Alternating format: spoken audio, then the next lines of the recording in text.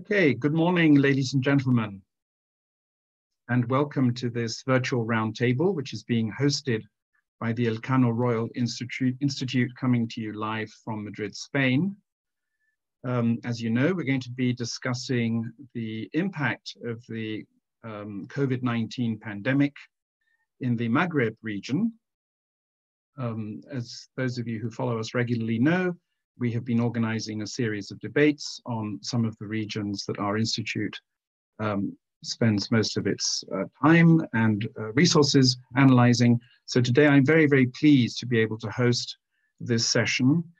And we're going to be looking at the impact of the crisis on the economic, social, and political circumstances of the region. And I'm very pleased to be joined by four excellent speakers. We have with us today Isabelle Werenfels, who is in Berlin. She works for the Stiftung Wissenschaft und Politik. Welcome, Isabelle. Thank you very much for joining us. We have Dalia Ghanem, who is currently in Beirut, and she is a resident scholar at the Carnegie Middle East Center there. Welcome. I'm particularly pleased and grateful for the presence of Intissar Fakir, who is joining us from Washington, where it is unspeakably early. So she's made a particular effort to be with us this morning. Thank you very much, Intissar. And she is a fellow and editor-in-chief of Sada, as you probably know, wonderful publication produced by the Carnegie Endowment for International Peace at Washington. And finally, last but by no means least, we have our very own Haitham Amira Fernandez, whom many of you know already, and he is our senior analyst for the Mediterranean and the Arab world at Elcano. So we've organized this conversation into four topics. First of all, we will be looking at the government responses to the crisis. We will then concentrate on the looming social and economic consequences of the COVID-19. We will then turn our attention to the political dimension, and finally, the extent to which this is affecting political stability. And finally, we will be looking forwards to try and glean what people's thoughts are about future prospects for reform in the region. Okay, so without further ado, I am going to ask Intissar and Dalia to give me their views as to how they see the governments in the Maghreb region reacting to the spread of the pandemic. What measures have they put in place? And what does this reaction tell us about state capacities and also the response of civil society in these countries? Intissar, the floor is yours. Thanks, Charles. In terms of government responses, I'm going to dive right in. We've seen really a diversity of response. We saw governments in both Morocco and Tunisia push pretty aggressive responses as soon as the situation really began to gain urgency in Europe. Morocco went into confinement on March 20th, suspending schools and shifting to online instruction. They also suspended public gatherings, including mosques, which is really unprecedented in the region. Morocco declared a state of public health emergency and pushed pretty quickly to mobilize security forces to ensure compliance with these measures. In terms of both support for healthcare sector and economic mitigation of some of the fallout, the Moroccan government created an economic watch committee to monitor the economic impact of the pandemic. The king announced the creation of a special fund, which started at about $1 billion, and through donations of different individuals, including average citizens, reach, I think, about 23 to 24 billion dirhams, which is the equivalent of $2.3 billion. The healthcare sector was supported with the creation of additional hospital facilities. Morocco also announced the production of locally made ventilators, face masks, and tried to procure additional medical equipment and testing kits. One thing I would add, which explains Morocco and also other countries' early responses, is that these governments went aggressive and went early with the response because they realized the limitations of their respective healthcare systems. If the crisis showed how quickly it can overwhelm the fairly developed and effective healthcare system, in Europe and in the US, it wasn't very difficult to imagine what it would do to a system in Morocco. And I think that would also apply to Algeria. Tunisia may be a little bit better off, but not much more so. In terms of broad trends, I think about how sort of governments handled this. One thing that I would draw attention to is that the king was the driving force behind these policies. He pushed himself to the fore as really the main public policy actor.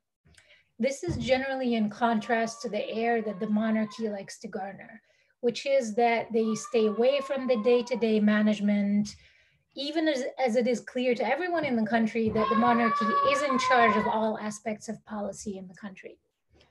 We've also seen a pretty heavy involvement of security elements in Morocco. Sorry, my son is crying. I don't know if you can hear him in the background. We've seen a pretty heavy involvement of security elements in the response. The King's Task Force had, in addition to technocrats and healthcare experts, we saw a heavy presence of military figures. We also saw, for the military figures, that's because they were supposed to support the healthcare sector. And in terms of national security elements, that was essentially to ensure compliance with confinement requirements. Some of this is, of course, dictated by the needs of the moment, but I think it also shows really who the powerful players in the country are. And I can stop there. Thank you very much. Dalia. Well, in Algeria, actually, the government responded pretty quick, but the problem was that the Hirak, the popular movement, did not follow the guidelines, if I may say, of the government. And this, if anything, shows you the lack of trust between the citizen and their leaders. And actually, it was the calls of artists, public figures, figures from the Hirak, writers such as Yasmina Khadra, for instance, that pushed for the people to stay home and to stop the Hirak. Then the Algerians decided to actually listen to the call. But on March 17, the Algerian president Abdelmajid Tebboune addressed the nation, and back then he announced a series of measures to fight the COVID-19, including, for instance, tightened restriction on freedom of movement. The measures included, of course, closing of nurseries, of schools, of universities, mosques, and so on and so forth, and of course, shutting land borders, suspending sea and air connections. But few days later, there was a cacophony. Why? Because few days later, less than 6 days later, his health minister, Abdelrahman bin Bouzid, announced that Algeria would have to prepare for the worst, end of quote. So then Algerians started, if I may say, to doubt the figures and to doubt the transparency of their public authorities. Since then, of course, as you may know, numbers of contaminated people have surged in Algeria, and Algeria became one of the countries in the Arab world with the highest contaminated. Today, as we speak, we had 4,997 contaminated coronavirus cases with 476 fatalities. So it tells a lot also about the health system in Algeria. It's coupled with a total dysfunctional bureaucracy, and the health state in Algeria has been in a poor state for years, with severe shortages. We've seen, in the early days of the COVID-19, for instance, we've seen that despite back then a low number of infections, hospitals and medical staff were overwhelmed and lacked protective, for instance, they lacked sanitizer, they lacked many tools. And to denounce the lack of resources, practitioners back then staged symbolic protest while trying to protect Algerian citizens the best. But of course, there is a deep problem within the health system in Algeria. We have a health sector,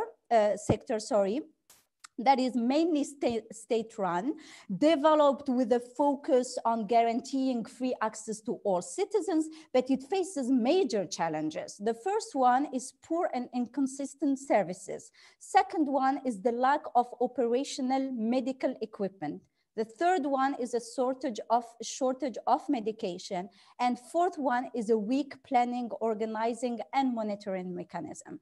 So today, the confinement have been, partially removed to be again resettled a few days later. So there is a cacophony, there is a lack of transparency, and this, if it does one thing, it deepens the crisis of confidence between Algerians, between the citizens and the leadership.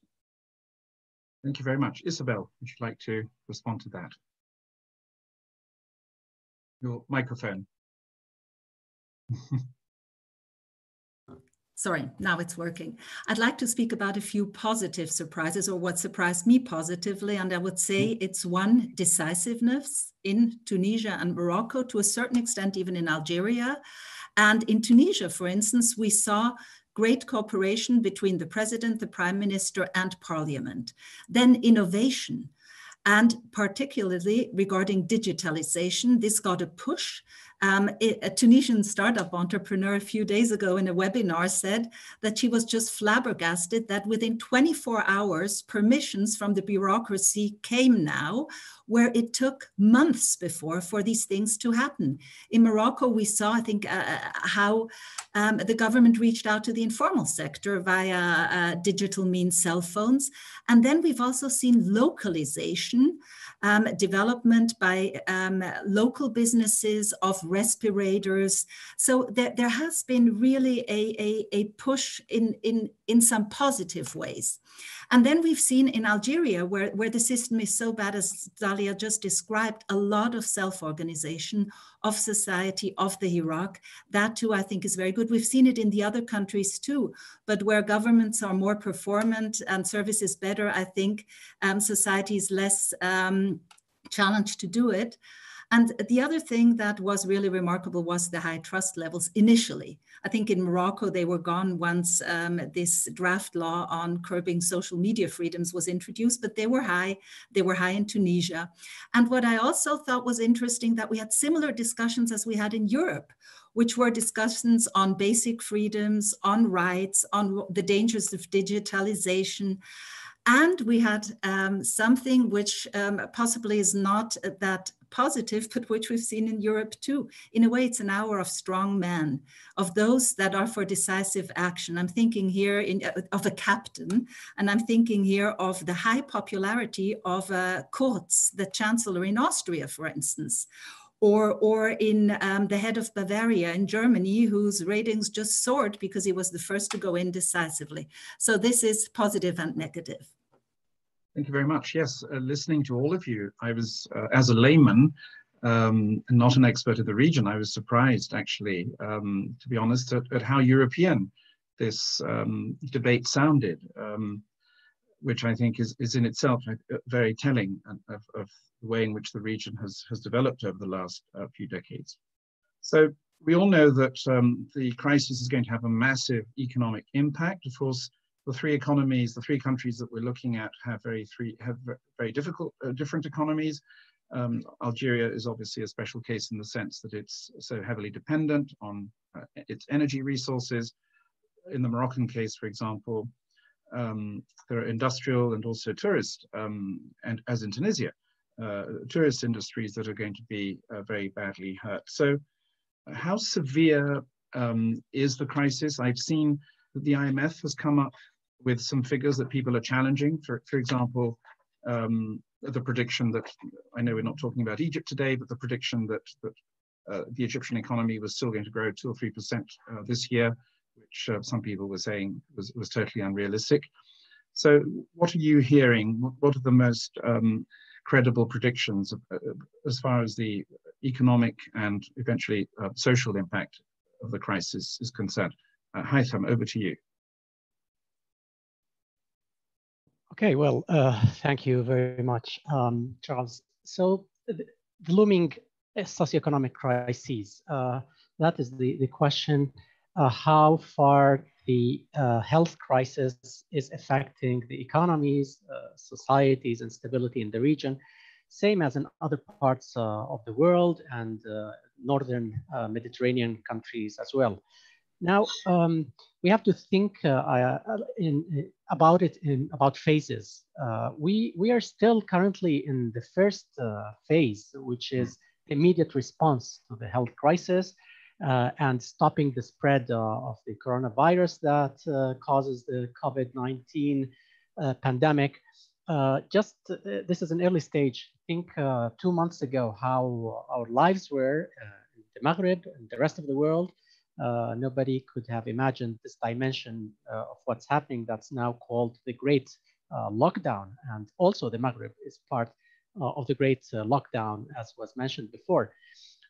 So there is one element about the health crisis. We see that the figures are not as bad as the neighbors to the north, immediate neighbors like Spain and Italy. And I think that the fact that we're talking about younger societies may have an impact on that. The median age in Algeria is 28 years, 28 and a half. In Morocco, 29 and a half, more or less, compared to 47.3 in Italy and 44.9 years in Spain, the median age. So that may be part of the explanation.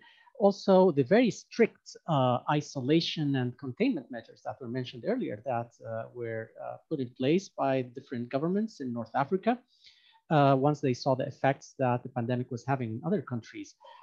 Now, the question is, what will the next stages bring to the Maghreb and to the rest of the world? And this largely depends on the duration of the disruption that's caused by the coronavirus, and that escapes the control of governments in the region and even, other governments in other parts of the world. Now, it also depends on the economic policies that will be implemented by governments in the Maghreb to protect their businesses, the workers, the productive fabric, and obviously for rentier economies, that is economies that depend heavily on certain resources that the states exports, like hydrocarbons. They depend very heavily on that income that's generated by those sales.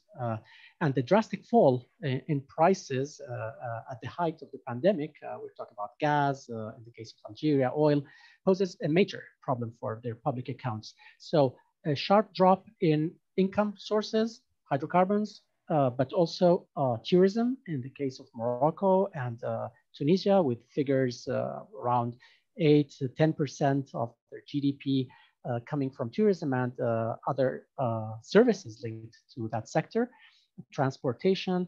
The fall also in remittances from expats living abroad in Europe and other parts of the world. That's something that will have also a deep impact. We haven't seen the full dimensions yet, but we get an image that it's going to be very important. Trade, also foreign investments, local and external demand.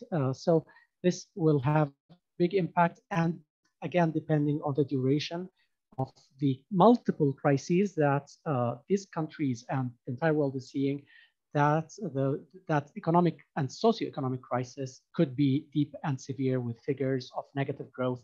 So they're talking already in some North African countries about 7 to 9% minus 9% economic growth for this year. Thank you very much. Intissar. Yes, I agree with you, Haitham, about you said in many ways, the economic crisis is an equalizer because everyone is facing the consequences of a global economic shutdown. I wanted to add a couple of details to what you've highlighted just to sort of give maybe a fuller picture for Morocco. This is a global issue, but these countries have less resilience. These economies have less resilience to them. There are 3 different scenarios that we are looking at regionally, none of which is likely to be spared in any meaningful way, right? So in Morocco, you have the impact of a pandemic and an economy that's reliant on agriculture and already affected by droughts. In Tunisia, you've got the impact of the economic of the pandemic and the persistent lack of economic growth. And in Algeria, you have the impact of the pandemic and the decline of oil prices. A couple of things that I wanted to add to this already complicated picture is that two of the countries that we are talking about, as you highlighted, Morocco and Tunisia, rely heavily on tourism.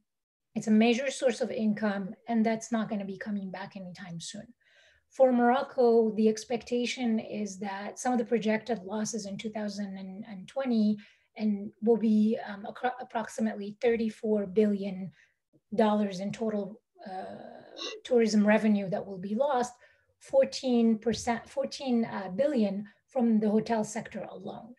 And 98% decrease in the number of tourists is anticipated this year, which puts about 500,000 jobs at risk. The other aspect that you mentioned is the informal economy. That's a major commercial hub that's essentially been shut down because of confinement measures.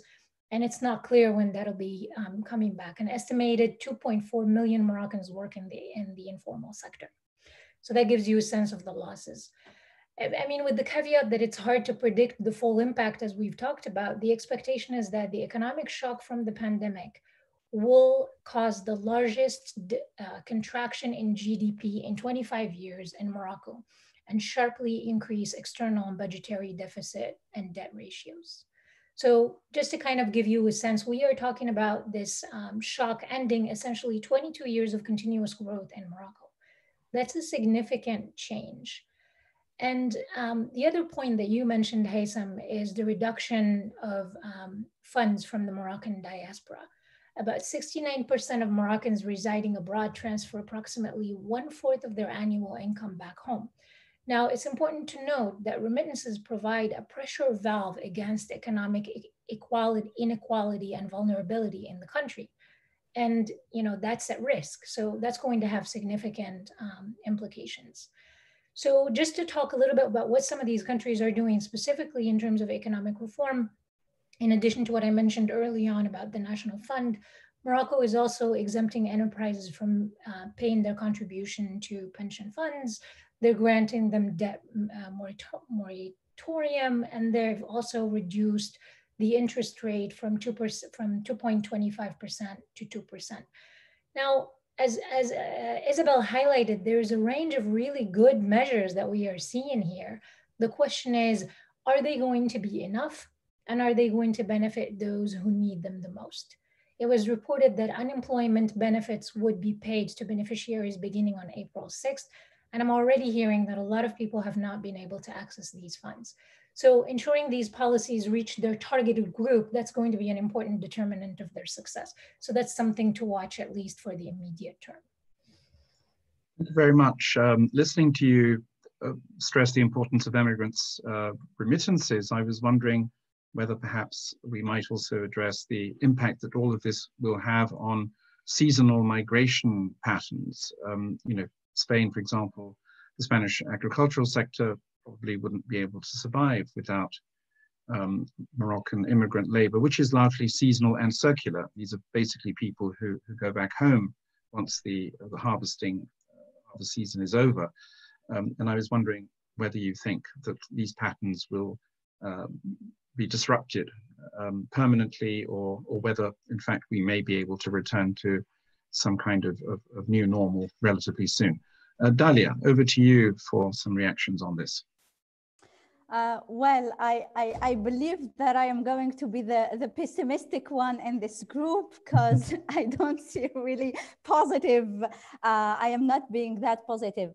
I think for the case of Algeria, Algeria's economy, it should be said that Algeria's economy was doing bad already before the COVID-19. The COVID-19 is just a crisis within the crisis that is going actually to further deepen or accelerate the crisis, if I might say. But if we come back to Algeria before COVID-19, on the economic level, the situation was deteriorating. The overall GDP growth rate was very low due to oil prices in 2003 and 2013. We all know that Algeria amassed vast foreign currency reserve changes that made it the world's 8th largest holder of such reserves, and it was around $193 billion in 2014.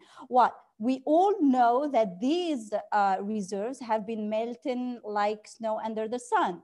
And today it leaves very few options to the Algerian government. So the gross reserves are likely to drop below 13 billion in 2021, a plunge of nearly 90% since 2017. As I said, the reserve exchanges depleted seriously, and they are believed to reach 51 billion by the end of 2020. And these were actually numbers that were given by the Algerian government before the COVID-19. So I believe that by the end of 2020, the 51 billion are going to be less than what we thought. The economy will contract seriously. The IMF said by 5.2% in 2020. And this will lead also to a very important question. That is a question of unemployment. Officially, unemployment in Algeria is 11%, but this is likely to increase because the situation on that economic level was bad. But if the COVID-19 pandemic keep going on, then we are likely to see more people are expected to lose their jobs. So there is a drop in the economic activity from 30 to 50% in several sectors. In 2019, for instance, the Circle of Action and Reflection around the company called CARE and the Center of Young Algerian Leaders, CGD, estimated the job loss around 700,000, mainly in the private sector. And this was already before the COVID. So the COVID is a crisis within the crisis, and Algerians are already hurting. We are talking about the Algerian dinar that witnessed a depreciation of 49% between 2013 and 2018. And you know, the gap between wages and the prices is horrible today in Algeria. So again, I repeat, and I would never insist enough, the COVID-19 is a crisis within the crisis, but the economic situation in Algeria was already bad before the COVID-19. Thank you very much. Yes, it's very important, I think, to keep that in mind, this background context. Some countries seem to be incredibly unlucky in the sense that the impact of the pandemic is going to be asymmetrical. We've seen that in Europe as well, and we're seeing this in the Maghreb and in other regions. Okay, so let me turn your attention now to the strictly political dimension. Of course, in Europe and elsewhere, the pandemic is also having very interesting political consequences.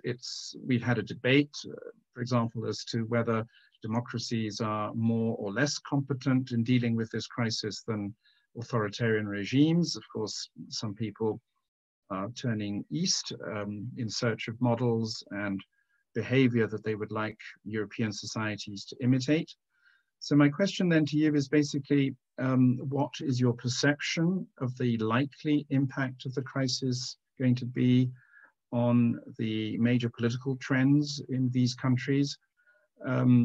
Will, for example, authoritarianism be legitimized as a result of the crisis? Will authoritarian actors or authoritarian behaviors receive a sort of premium as a result of the crisis? Or is this in fact, is the opposite the case? Do you think that fledgling democratic actors and instincts and behaviors are going to be recompensed by the general public as a result of the crisis? So Isabelle, if you would like to tackle this extremely easy and straightforward matter.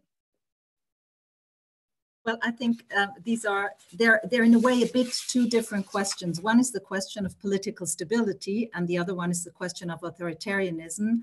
And I would like to split it and maybe begin just with the question of political stability, or instability, if that's okay. And I think I would argue, and anything else would be over-optimistic and counterintuitive, we're going to see more political instability.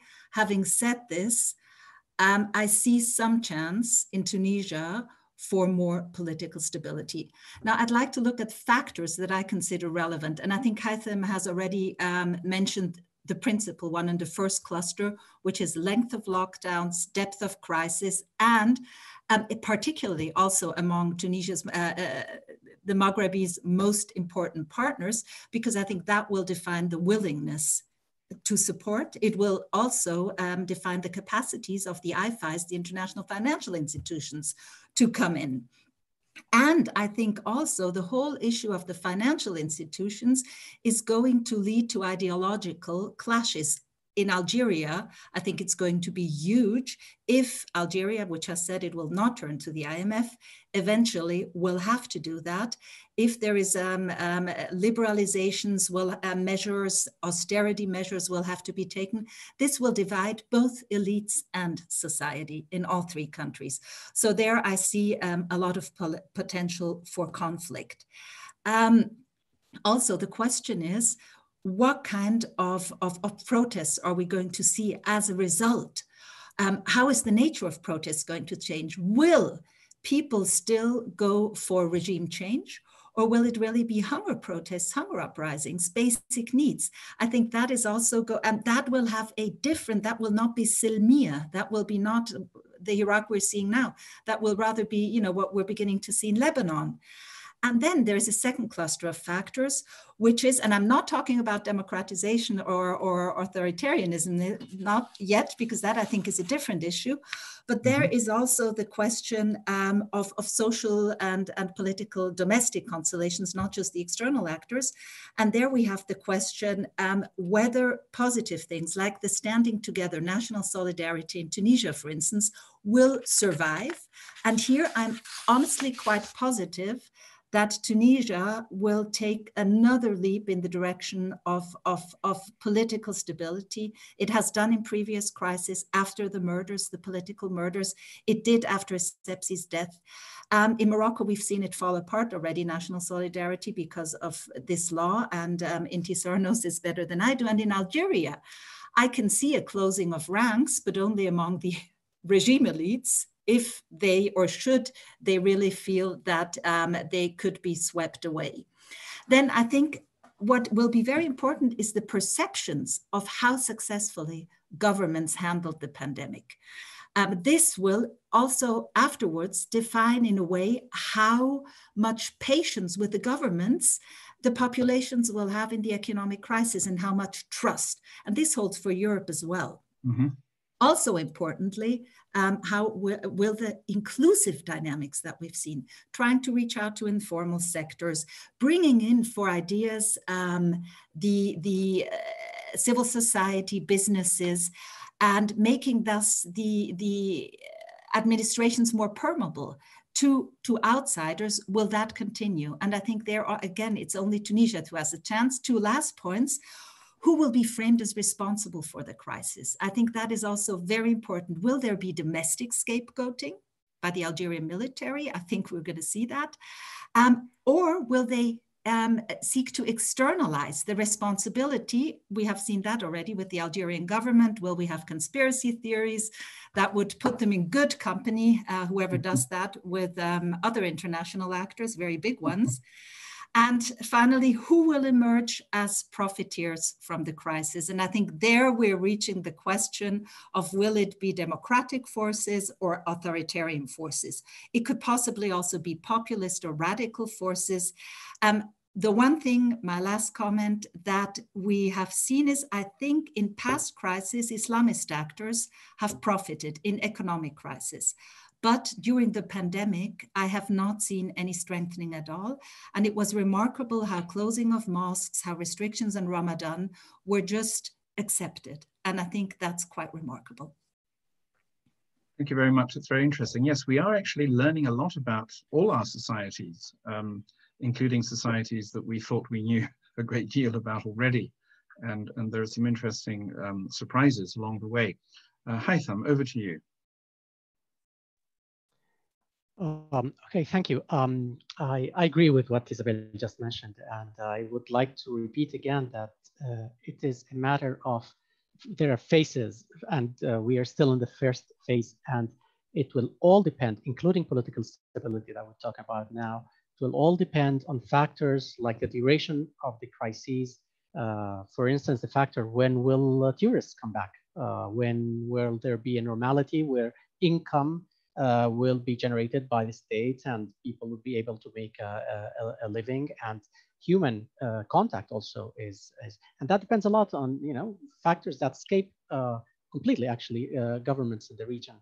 Vaccine that is efficient, that can be used widely, or treatment, medical treatment, etc. So we're already in a context of mobilizations and of dissatisfaction by many in societies in the Maghreb, in the Middle East and North Africa, in other parts of the world.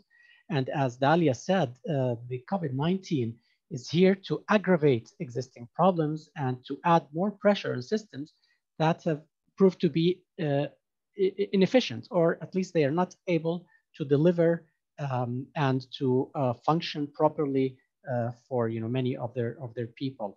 Now, societies in the Maghreb and elsewhere are asking for strong states.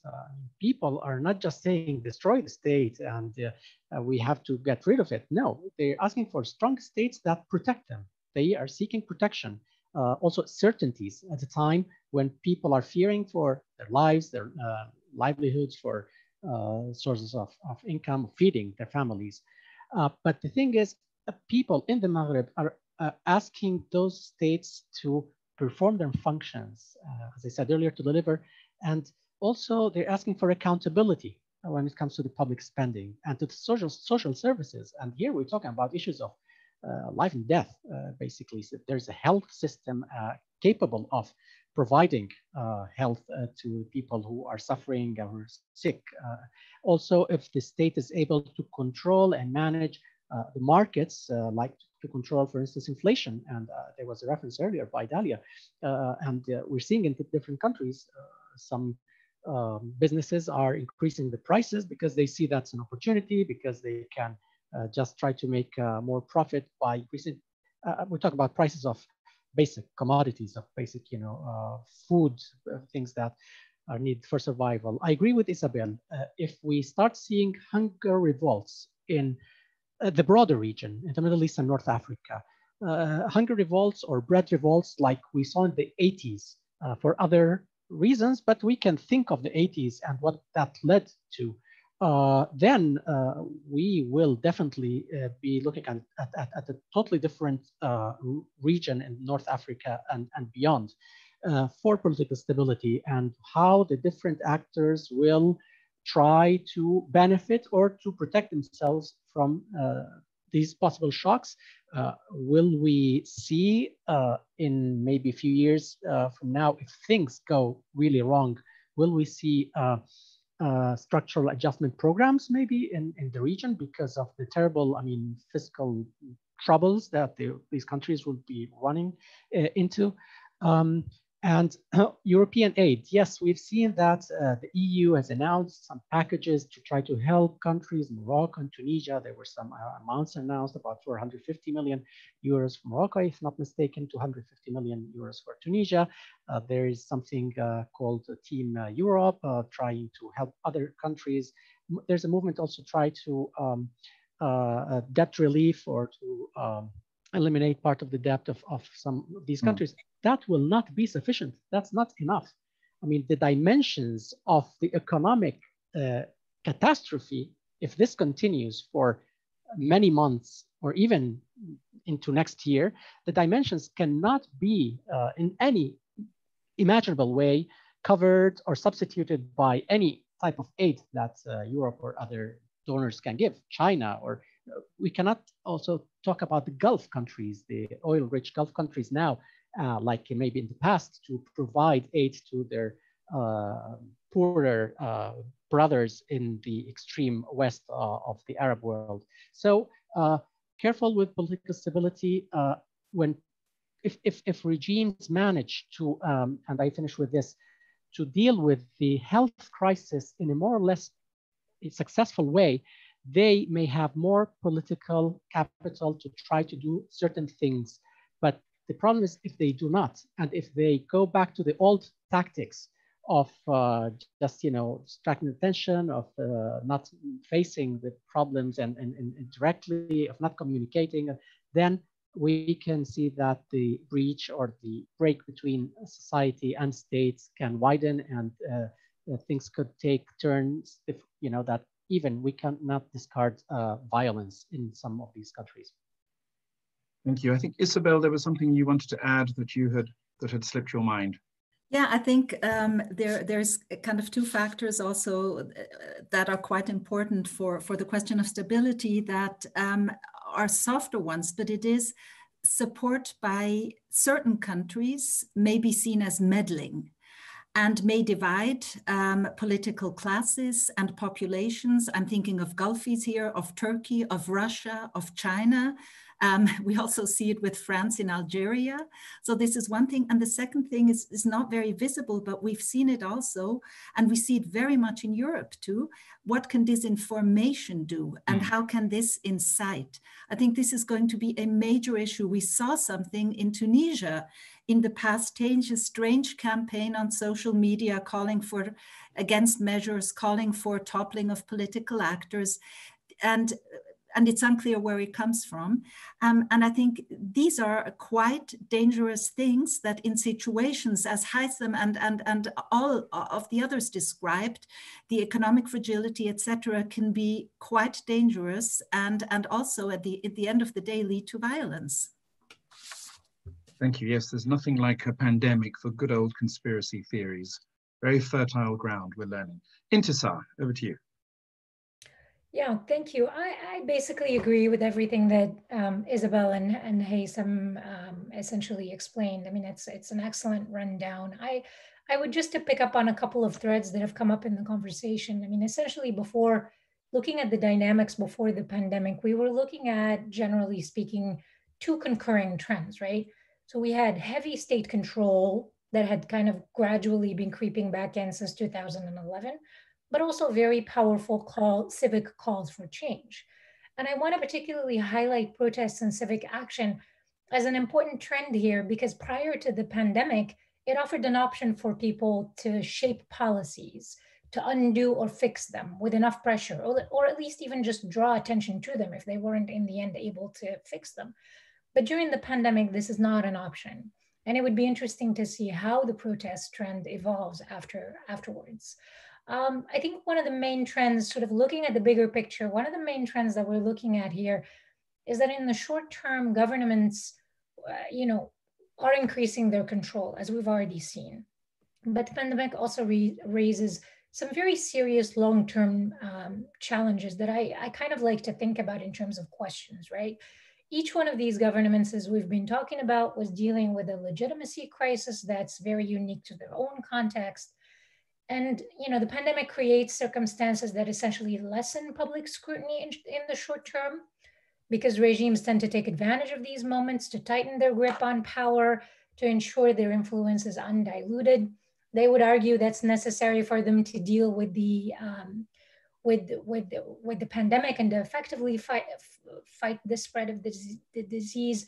But there is a very important opportunistic element here as well. They have been regressive long before the pandemic, and that regression is going to continue and arguably ticks up. However, this is again only an immediate sort of short-term outcome.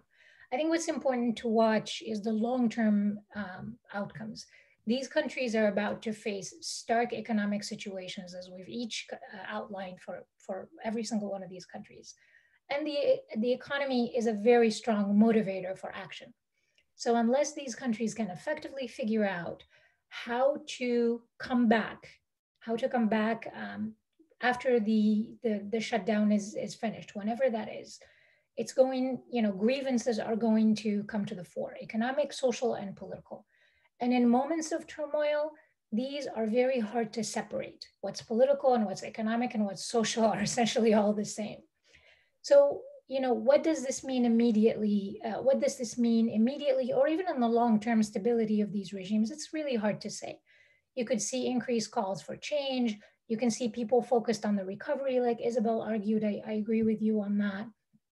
And, you know, giving the governments, you can also see people giving the governments a moment of benefit of the doubt, as we have seen immediately after. And for these regimes, I think it's a bit of a reprieve also in that there is a sense that their fate is a little bit in their hands, and it depends on how they handle the pandemic. So it'll be interesting to kind of see how things play out, and it's very difficult to predict it, how these things are going to end up in the long term. Thank you very much. Maybe we can come back later to something that one of you mentioned, which I find very interesting, which is how sometimes you get a sort of resurgence of civic pride in times like these, and that this can actually encourage civil societies to some extent to regain confidence in themselves and to readjust their relationship with those in office. Okay, so let us now look ahead to what you think this will all mean for some of the trends that were already in evidence in these countries. In other words, the prospects for future reforms. You've touched on this a little bit already, but perhaps we can take this a little bit further. Will the pandemic have such a massive systemic impact that to some extent these countries will be blown off course? And will it mean that most of their populations will decide that the time isn't ripe for political reform, that this has to be put on the back burner until we more or less regain pre-existing economic and social stability? Or on the contrary, will this actually accelerate demands for reform? And also, I was also curious about the regional impact of this. For example, do you think this will increase possibilities for regional integration? We're asking ourselves this question with regard to Latin America, for example, where regional integration was already at an all-time low, and it's highly unlikely, of course, that in a situation in which nationalism, populism, and so on tend to surface more easily, and of course, a situation in which your neighbors are often viewed as potential threats, regional cooperation in itself can come under stress. So what's your take on this? Dalia first, thank you. Well, I think in our predictions, we cannot predict or try to predict the future without going back to the past and history. And I think in the case of the Maghreb, it's particularly true. And in the case of Algeria, even true. So let us remember what the Algerian debt crisis of 1986 and 1994 did to Algeria. These crises actually showed the nature of the difficulties that the leadership is going to face, and actually the leadership is already facing. So back then, the financing of imports of staple goods for 20 million Algerians represented an almost insurmountable challenge. It was very difficult back then for the Algerian government to find a solution to that crisis. So imagine what will happen in 2021 with a population of almost 44 million Algerians, with an oil prices that have been never that low. So the implementation of an emergency program, I'm talking about an emergency program, is to be done right now, and it is the first step to be done right after the confinement and the end of this pandemic. However, for this to happen, it is crucial to reach a settlement. Let us not forget le politique here. Economy is related to the politics and vice versa. As long as Algeria did not reach a political agreement, we cannot think about reform. We cannot think about an emergency plan. Algerians are waiting for the end of the confinement to go back to the street. And I believe that this is going to happen because the Hirak is not showing any real or serious signs of abating. Algerians are going to go back to the streets despite the fear of repression and despite the COVID-19. maybe in less numbers, maybe in bigger numbers, we don't know, but they are going to take up to the street again, one. Second, la question sociale, which is the social question of housing, employment, and so on and so forth. This, for the first round of the Hirak, meaning from February 22nd to today, wasn't on the table. Algerians took up to the streets saying no to the fifth mandate of Bouteflika, and then Dawla Madaniya Mashi Askariya, which means a civil society, not a military one, and then Titnahawga, which means you will all go. But at any moment, we didn't see really the social question back then. And I believe that the pandemic, the COVID-19, is going to add a layer of complexity to an already very complicated situation. The Hirak is going to take back to the street, not only with the political vision, and no to the Boon and his government, no to the military leadership, but also it will add another social economic demands because the situation is going to worsen. So this is the first trend. The second trend is repression. Until now, we haven't seen any real serious repression in Algeria. The military kept out of the way. They marshaled other security forces, and I am thinking here about the gendarmerie and especially the police to do, between quotes, the dirty work and to repress.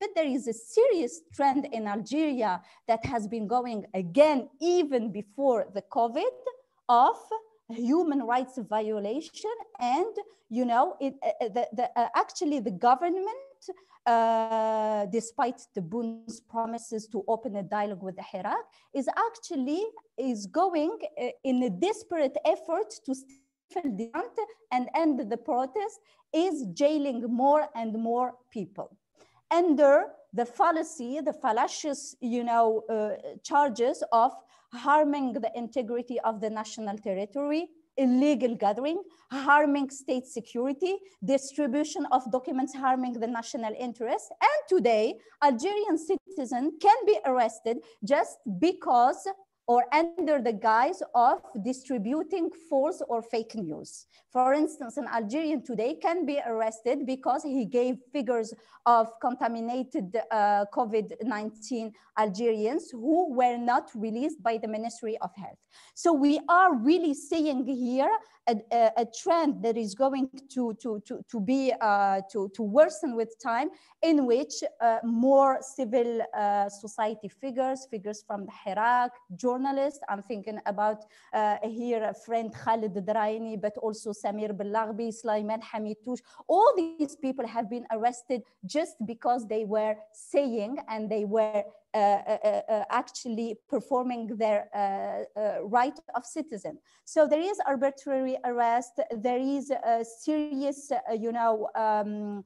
desire to break the Hirak once for all. But again, as Isabelle said it, and I believe that this is going to happen, in the phase 2 of the Hirak, what will happen with the Silmiya? Are we going to see a Hirak going and taken back to the street saying Silmiya, Silmiya, which means peaceful, peaceful? Here I live in Lebanon. I've been here for 10 years. And at the beginning of the Hirak in Lebanon, people were very adamant about remaining peaceful. But in this second phase of the Hirak, we've seen violence coming from the protester because the economic and social situation is such that it is impossible not to turn violent. So this is also a question to keep in mind. And then the question of violence will lead us to another question, how the security apparatuses of these countries will react. Is the military in Algeria going to stay, behind the scene and let the police do the dirty job? Is it going to step in? What will happen? So these are all questions that we should consider for the second wave of the popular movements. Thank you very much, Isabelle. Thank you. I have very little to add to what Dalia said on Algeria, except maybe that I I see that we keep underestimating the resilience of this regime. It always surprises us with its resilience. And I do think I'm maybe less optimistic about the Iraq coming back in a even remotely similar form. I think it will be very different. And I think the social question, as you also described, will aggravate everything. I think it will be a different nature.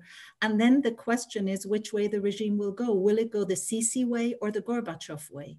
And I suspect it will be the Sisi way. It will be going for economic reform and keeping repression.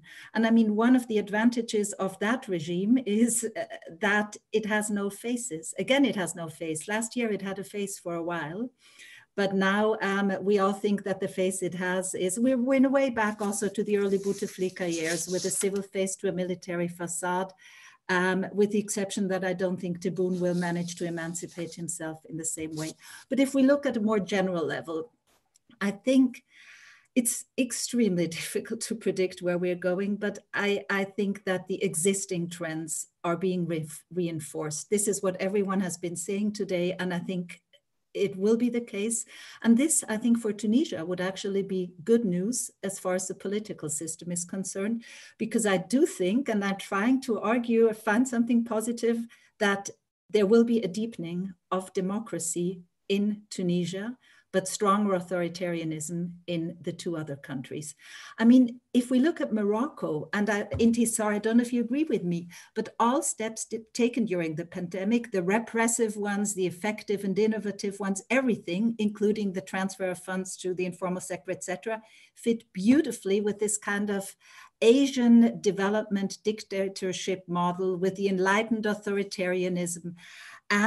And also the leap in digital technology in Morocco, I think, is going to be very dangerous for the population and will help the regime control. And I think in this case, the question really is, how deep will the economic crisis be? I mean, and I think in Morocco, it will have to be extremely deep for the government to be swept away. And then we have to think, how will external actors react to this? I mean, one thing we can be certain, external actors, Europeans also, will not be concerned with democracy these days. They will be very much, except in the Tunisian case where they like to give money because of the democracy issue, they will be concerned very, very much with stability again. And the fear of migration, numbers have gone down, of course, because nobody wanted to emigrate to Spain, I'm sorry, or Italy or France these days. But this will, yeah, I mean, this is sad. It will resume again. So I really think that there will, and there's so many unknown factors that predictions are difficult, but this is what I would argue. And for the Tunisian case, just to make the point why I think that in Tunisia, we could see a positive turn despite what is going to be extremely difficult economically. But if we look at how in this crisis the government has acted, how its popularity has soared, which was the trust in government was very low before. It was high in the president, but not in the government. The government, and in the output capacities, it was nil. And now the government has shown that there is output. It has shown that it is transparent, and that if extra powers are given to the prime minister, this goes through parliament in a controversial debate. So everything has been done in very democratic steps. And the other thing is, Tunisia is in a way constrained, even if I said that donors do not care about democracy that much. Tunisia has that market niche. And I don't think that Tunisian actors will move away from that, because that may even guarantee them in the upcoming crisis maybe a little more access, or at least certain access to funds. And you asked about the region, Charles. I would just like to say two short things about the region. I mean, regional cooperation and the regional situation before the crisis came was that we had flaring up of tensions between Algeria and Morocco again, with I think Algeria resenting, Morocco resenting that Algeria has become diplomatically active again. It has a president that can move and travel, and that in the short period received a lot of high-level guests. And Morocco at the same time has made headways regarding the Western Sahara and Sub-Saharan Africa. There have been, you know, I think 10 now consulates opened in Laayoune. So there, you know, I see more rather than less tension. And there is competition between all three over a role in Libya. All three want to mediate and want to have a special role, even little Tunisia.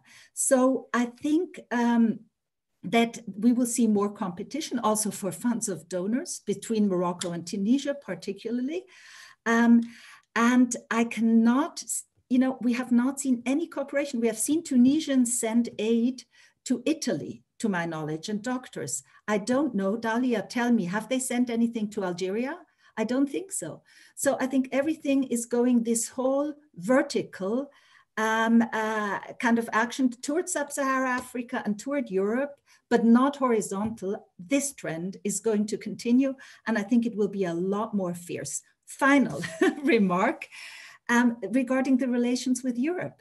I am surprised, but I'm hearing more and more voices from Maghrebis saying, you brought this upon us.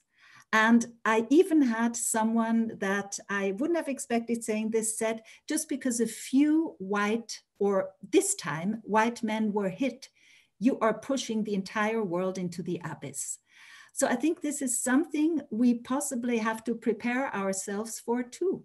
That because we were hit so badly and the lockdowns, of course, I mean, I'm excluding China now, and but because we were hit so badly and had all these lockdowns, their supply chains, their economies were shut down too. And I think that will have an effect on perceptions and relationships in the future. Thank you very much. I don't know whether you know, Isabelle, there was an item in the Spanish press, which of course received a lot of attention. These Moroccan migrants who were arrested when they were trying to leave Spain, not trying to get in, you know, which is really a remarkable change.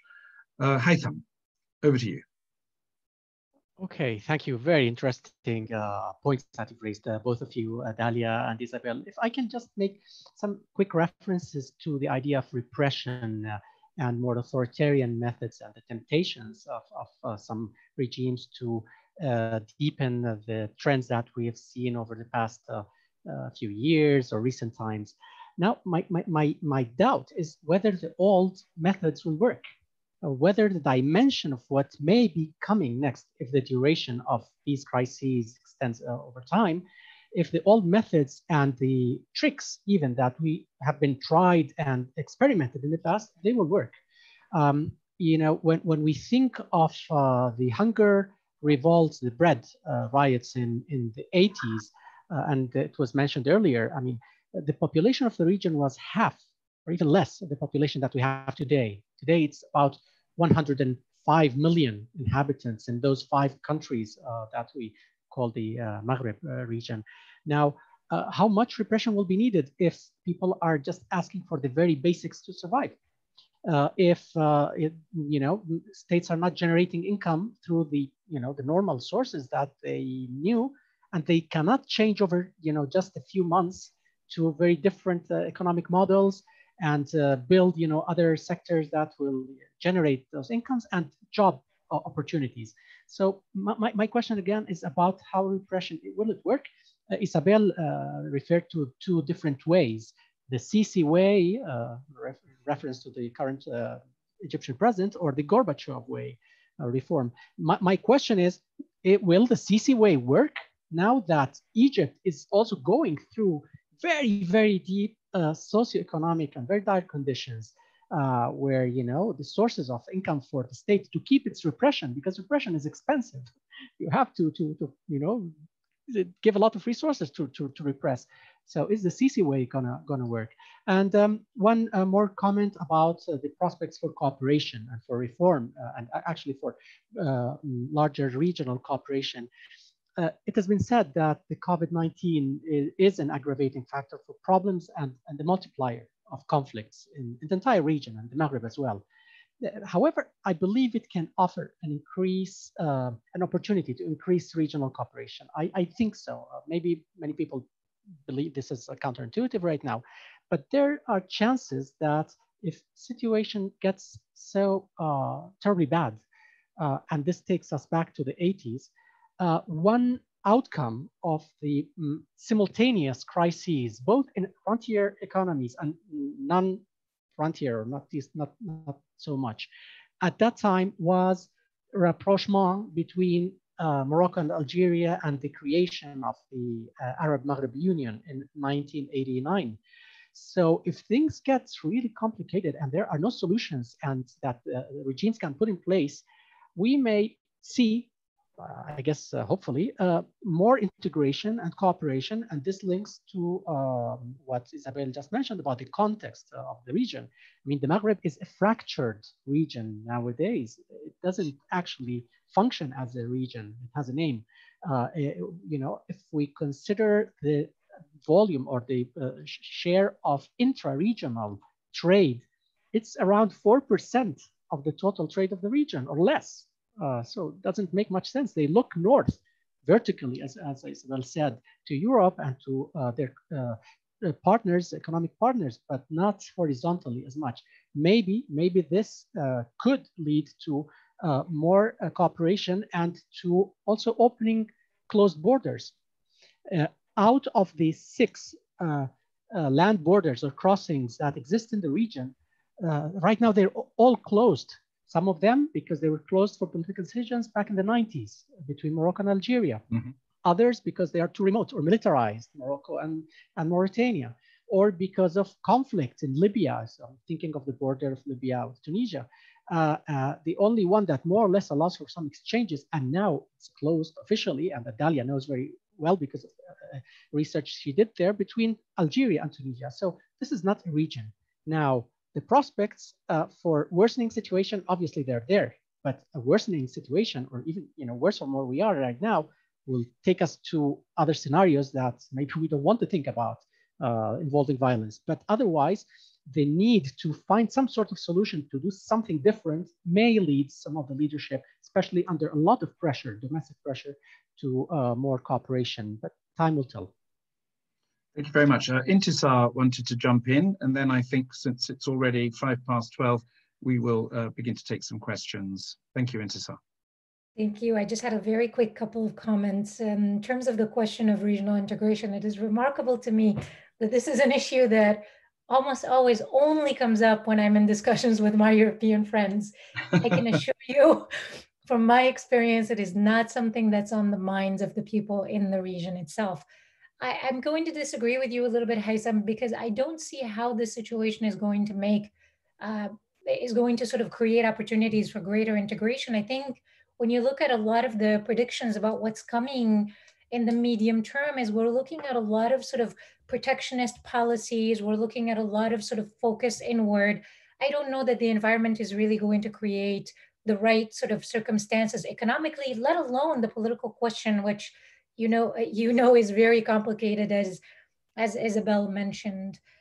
The other point that I wanted to make is on conspiracy theories. This is something that's come up a couple of times. I mean, one thing that I just want to kind of remind everyone here of is that we are talking about a region that's extremely prone to conspiracy theories, and we haven't really seen them take hold or be as prevalent as you might expect for this region. So that, that might change, but the reality is so far, there's been a limit to how much conspiracy theories we have seen. The other thing on repression, I mean, when I hear things like the CC model, I literally sort of like, I get nervous because I would disagree with you, Haitham.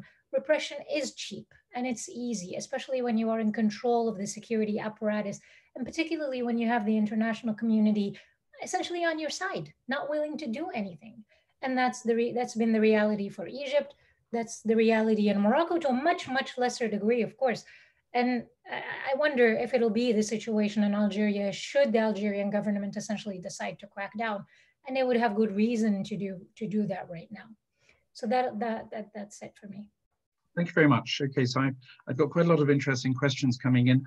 There's one very specific question.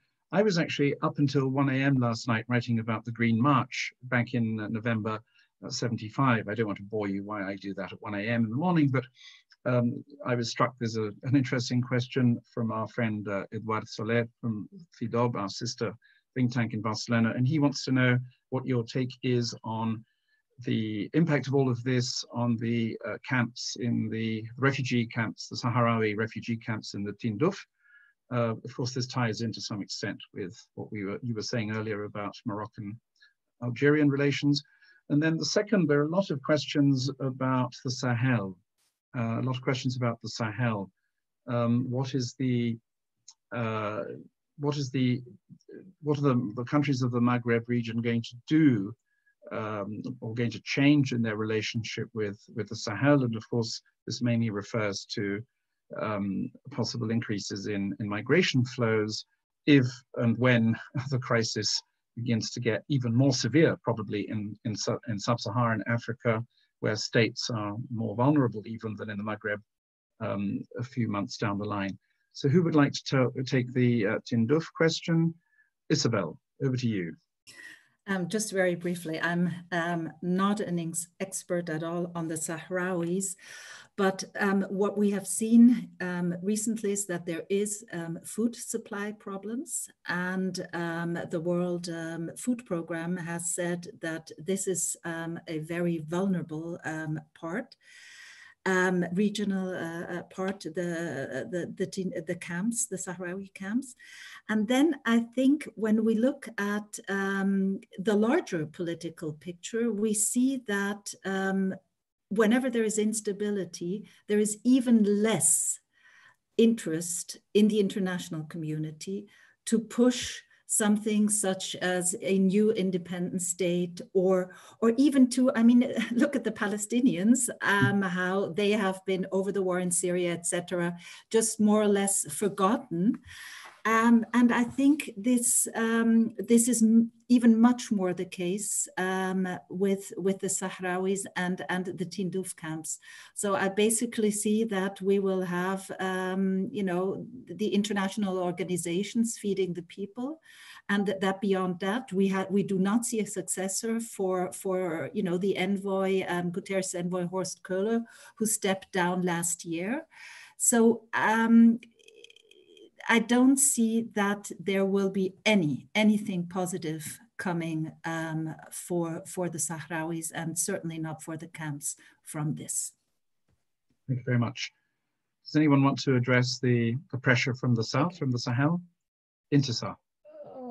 So I wanted to come in. Yes, I think the main thing that is coming out right now is food shortages in the camps in Tindouf, much more so than any concern about COVID, and that might be because of the weakness of the healthcare sector, the unavailability of testing. That's an issue across the board, certainly.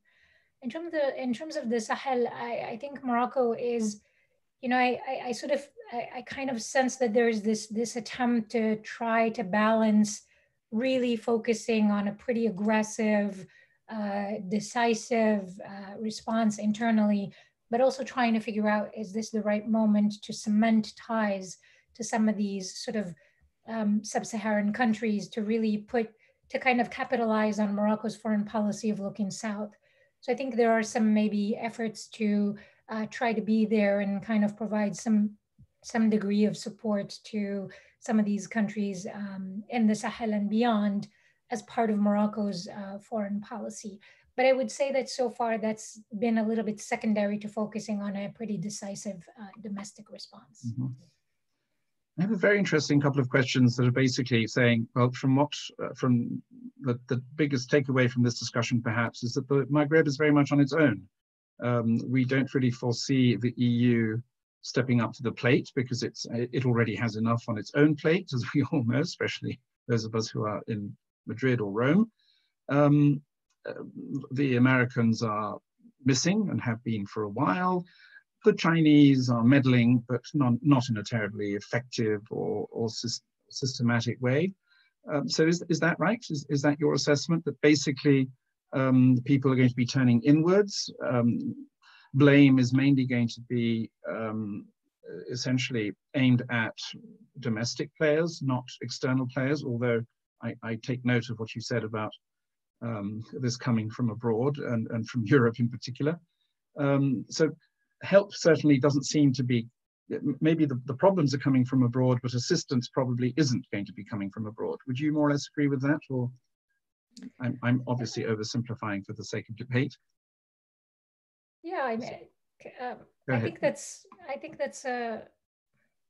unfortunately, I think that's a fairly accurate way of describing it. I mean, there's been a global sort of order has very much been in flux even before this, and we see some of these trends being reinforced. I mean, America First policy has, in a lot of ways, really changed the way that actors see sort of global order. And now you have China coming out a little bit better out of the situation than a lot of other global actors.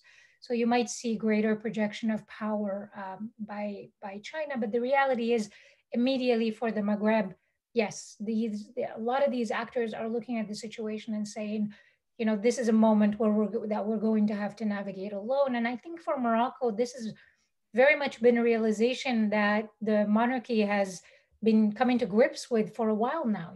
They've looked at Europe and felt, despite a lot of support from Europe, they've essentially felt that the European partners are, focused inward, that they're distracted with a lot of issues within the EU. They've looked at the sort of new configuration of power in the Gulf and, Gulf sort of mercurial, I don't know, maybe more Saudi mercurial foreign policy that they haven't quite been able to identify with. And they've essentially come to the conclusion that, this is a moment that we're going to have to navigate more or less alone. And this is also a moment that gives us the opportunity to look a little southward and engage more within the continent of Africa. So I would say that a lot of this has kind of predated the pandemic, and we sort of see it coming back more powerfully right now. Thank you. Isabelle. A very microphone, please. Thank you. I very much agree with Intissar, though I think we cannot totally exclude that there will be some support from the Gulf states. I don't know how long their money is going to hold, and they need to feed the Egyptians and many others, but I do think that we will see some coming from there, and this again is going to cause debates. But I think you're so right about looking south, and we've seen even Tunisia, especially with the new president and the new government already taking initiatives. And I think this could be a chance for a country such as Tunisia that has, according to some indices, one of the best healthcare systems, even though it's not very good, but the private one is not bad at all, I think. Even French go there for cosmetic surgery. So it is possible that for them to discover new markets and to discover, for instance, exporting healthcare to sub-Saharan Africa, becoming a development force such as Morocco is, but in different niches in sub-Saharan Africa. So I think this being on one's own is going to be very difficult on the populations. I think there will be a lot of austerity, but at the same time, it may open up in the long term new roads and a more solid and viable economy. Thank you. Haitham.